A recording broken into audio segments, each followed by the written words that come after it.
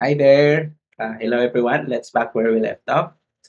So, as you can see, when transmitting electronic data, the most common use of cryptography is to encrypt and decrypt email and other plain text messages. The simplest method uses a the symmetric or secret key system. Hence, here the data is encrypted using a secret key, and then both the encoded message and secret key are sent to the recipient for decryption process. The problem is if the message is intercepted, a third party has everything they need to decrypt and eventually read the message. So to address this issue, cryptologists devise a what they call this one a symmetric or public key system. In this case, every user has two keys. One is the public key and the other one is the private key. Senders request the public key of their intended recipient, then encrypt the message and send it along. When the message arrives, the only the recipient's private key will decode it, meaning theft is of no use without the corresponding private key. As you can see in the figure, you have here the as we all know, we have defined earlier, cryptology is the or cryptography or cryptology is the field of both um, cryptography and cryptanalysis.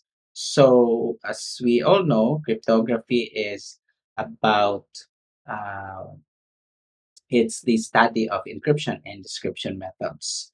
While cryptanalysis is the study or the code is it's simply a code breaking. It's the study of principles, methods, or of deciphering ciphertext.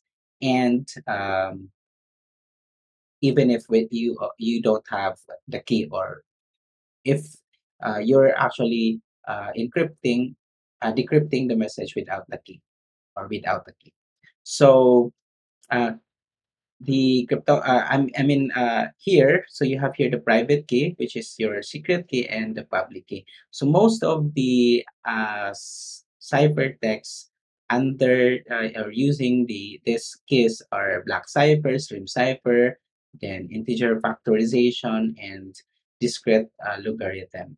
So we're gonna be discussing all of more of this in our few chapters.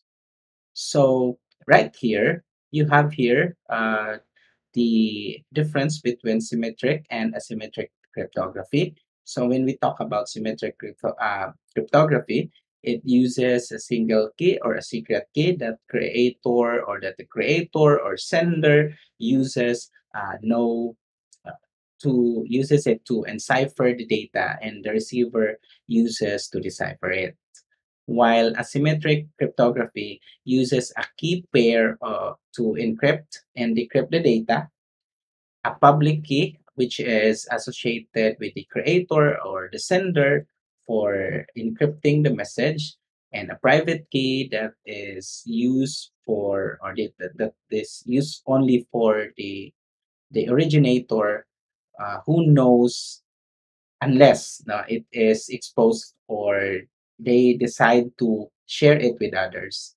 for decrypting that information. So there are actually a lot of like samples in cryptography under uh, asymmetric key. So we have the RSA, elliptic curve digital signature algorithm, or EDSA, digital signature algorithm, or DSA, and many more.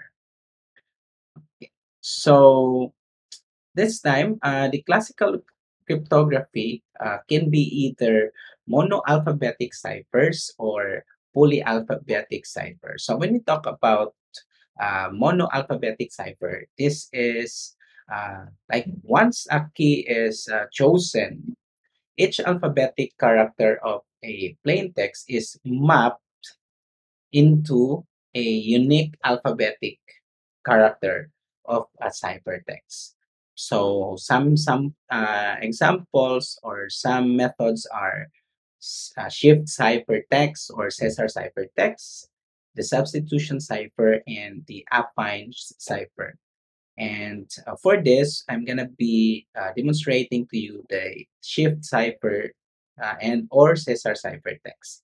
And then for polyalphabetic ciphers, the each alphabetic character of a plain text can be mapped onto or into M alphabetic characters of a ciphertext. Usually, M denotes or is related uh, to the encryption key.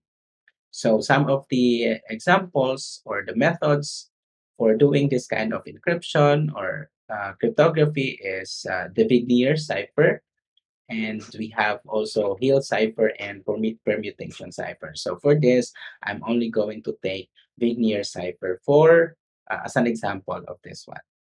So I guess that would be all for now. And thank you guys for watching this video and see you guys next in my next topic. Bye bye.